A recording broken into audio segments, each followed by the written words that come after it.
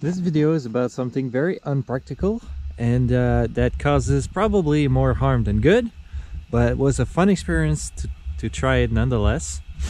So as you can already see, I've put a servo over here. This is a standard Metal Gear servo, the cheap ones. It works pretty good.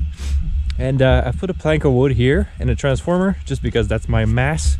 So the goal here is to swing the mass one side or the other at the same time as the steering, to try to see if that can help carve or help you get out of a sticky situation or something like that. So I was not expecting the results I got. I told myself that it was probably a bad idea because that's added mass, and if you flip over that could destroy your servo. But with the snow I have, there's a crust of ice right here and about, I don't know, 5 centimeters of snow or something like that. I had to take out the handlebar to make it all fit, and the mass goes pretty much where you would go if you were on a snowmobile. The inner center of mass would be that, so that's why it was made like this. So let me show you how that works.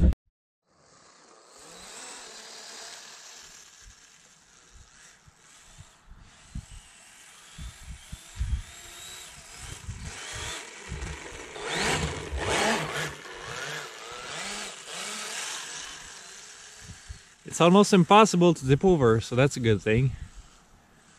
As long as you don't go too fast. It really helps when you're side hilling. And what I mean by side hilling, I don't mean doing side hill. I mean more like driving on a slope. Usually you wouldn't be able to climb back up, but with this, apparently you can.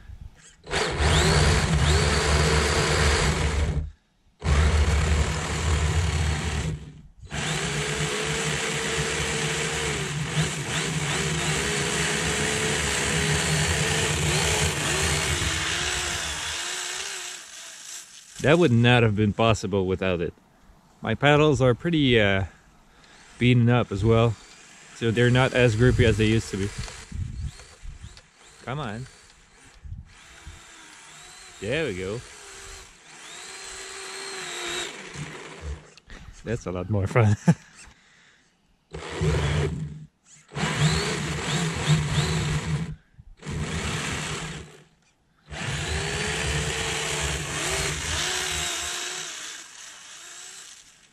All right, let's take it to a little bit more of a hard place to get.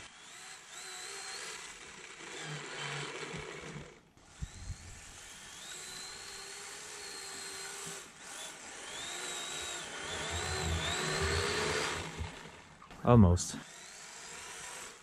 Oh, I made a mistake there. Oh no, I'm done.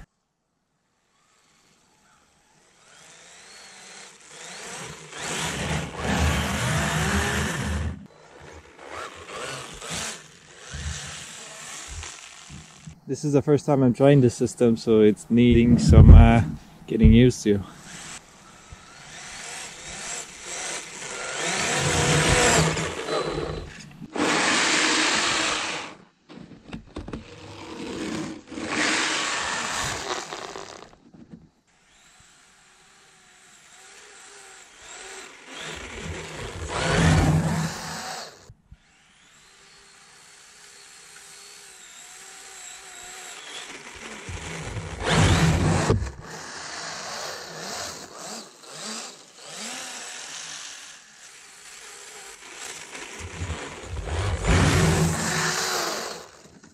If you think the video was going pretty slow paced, you'd be right, because I was running a 3S LiPo on a system that can take 6.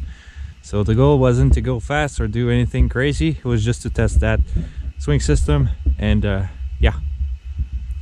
That being said, it's done pretty good. Although I do believe there's some good reason to have a system like this, I don't think it's worth the added weight and higher center of gravity and similar reasons. Plus you cannot really do some side hill with this. You would have to probably invert the servo. It's quite difficult to control by itself independently from the front direction. So I don't think that's that much of a added bonus. Just learn to drive without one, and that's probably going to do pretty well for you. Although, all that being said, I still believe it's a good idea to test it, see what it does, and I'm glad I tried it. It's incredible how many people suggested me to do this, but I would have probably tried it anyways. But I still believe that for the added benefits, there's more downside than upsides for this.